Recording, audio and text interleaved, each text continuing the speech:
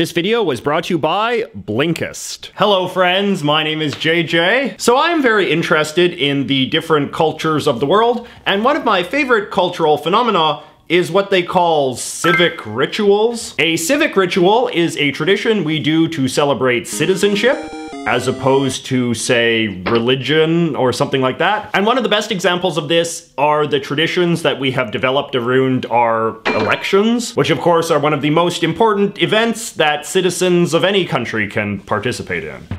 In the good old USA, for example, stickers have become a very traditionalized part of the US voting process. Specifically these little "I voted" stickers.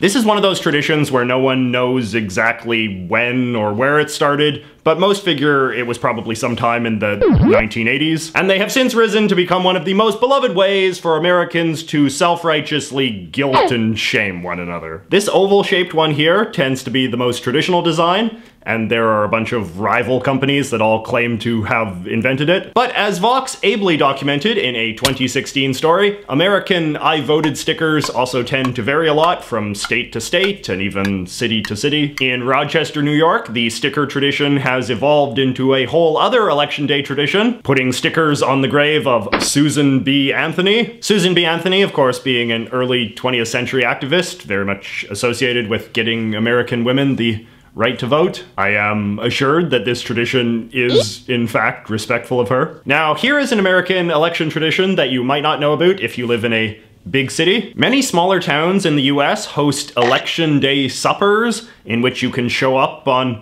election day to some public place and get a very cheap or free meal. These are usually hosted by churches or like social clubs like the Elks or the Masons, and are supposed to symbolize a sort of coming together of the community after a very politically contentious election season. Many of these suppers have been running for decades, in some cases a half-century or more, and as a result, they tend to serve very old-fashioned and in some cases vaguely ethnic traditional American foods, like spaghetti and meatballs, sauerkraut, chili, turkey, or pancakes. If you're an American and have ever been to one of these things, please let me know. I think it would be fun to compile a full menu of American democracy foods. And speaking of democracy foods, the Australians have a very similar tradition, but it's a lot more mainstream and way more Aussie-fied. Their big ritual is to have a barbecue on election day, often right at the polling place. It's often used as an opportunity for the sort of places that host voting,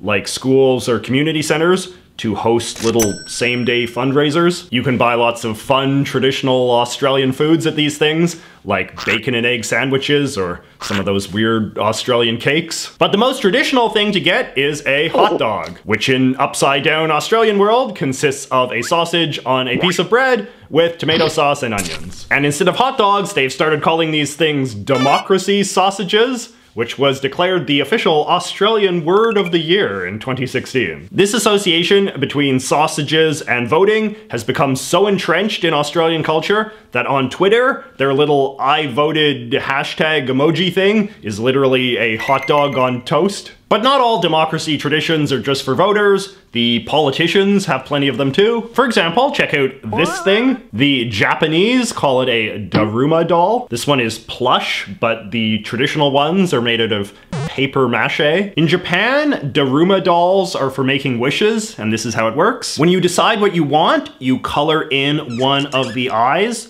And then when you get what you want, you color in the other eye too. This is a very well-entrenched Japanese wish-making tradition, kind of like blowing out the candles on a birthday cake. And as a result, during Japanese elections, their politicians have started this tradition of kicking off their campaign by hosting a photo op in which they color in one of the eyes of a giant Daruma. And then if things go well, on election night, they have a second photo op in which they color in the other eye. And then I assume they just throw it in the trash because honestly, who needs a giant creepy man blob doll? In the United Kingdom, their big political tradition is these things, which we would just call ribbons, but they call by the grander name rosettes. For over 100 years, British politicians and their various hangers-on have worn rosettes when they're out campaigning. It's basically just a fancier version of the classical American campaign button, from which this tradition probably evolved. British rosettes are all color coordinated, so it's very easy to tell who's supporting who. Red is for Labour, blue is for Conservative, yellow is for Liberal Democrats, and turquoise is for whatever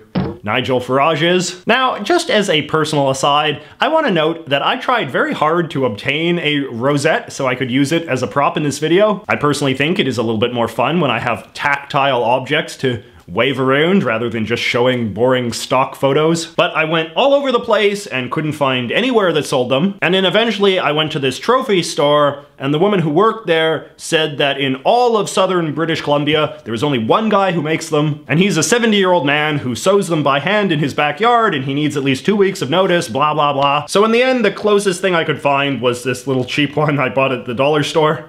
It says birthday girl. The point is, you can hopefully see that rosettes are a somewhat less culturally relevant object here in Canada than they are in Great Britain. Anyway, the British politicians will also wear their ribbons when they do that other great tradition of British democracy, the public vote count. At the end of a British election, the results of every parliamentary riding is read out in public, often in a school gymnasium or someplace like that, and all the candidates will stand together on stage as they listen to the results. It is actually quite an exhausting process since the Brits are notoriously slow at counting votes, meaning these ceremonies are often taking place at like 3 a.m. In recent years, it has also become a beloved British tradition for crazy people in costumes to photobomb these ceremonies, especially in the ridings of prominent politicians where the ceremony is likely to be aired live on TV. The way you do this is by registering to run as a candidate in one of these constituencies, which guarantees you a spot on the stage on election night,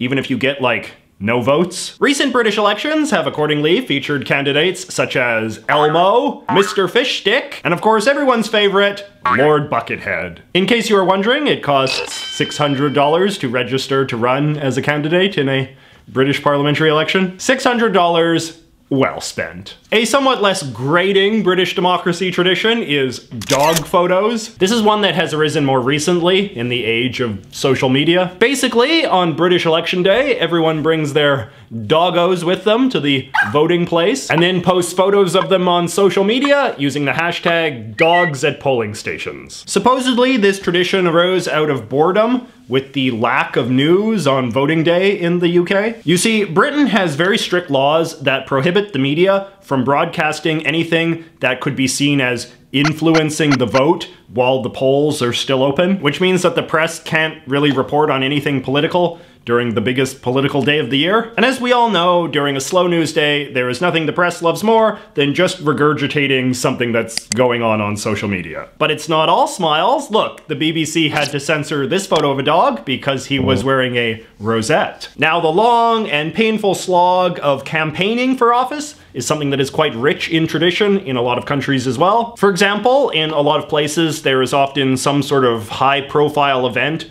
that all of the major political candidates are supposed to attend, some sort of traditional festival or party or something. For example, during US presidential elections, they have this increasingly awkward thing called the Al Smith dinner. It's this extraordinarily formal white tie banquet where both major candidates are expected to show up and basically do like 15 minutes of stand-up comedy in front of some of New York City's wealthiest elite. This is an impressive crowd, the haves and the have-mores. Some people call you the elite. I call you my base. It's pretty fun to imagine Bernie Sanders doing this, eh? And then, of course, there is the tradition of campaign merch. Now, where I come from, candidates usually just try to raise awareness of themselves using road signs and posters and TV ads. And of course, these obnoxious flyer things that they stuff in your mail slot. But in some countries, they go way beyond any of this. So here is a big crate of stuff that one of my friends sent me from Taiwan, from their recent general election. In Taiwan, it is apparently traditional for their politicians to flood the country with a truly insane assortment of branded campaign merchandise, including flags, scarves, hats, fans, bottled water, Kleenex, soap, coasters, anti-coronavirus face masks, and even dolls. I say Taiwanese sovereignty is here to stay, And I say Chiang Kai-shek's dream of a united China must never be abandoned.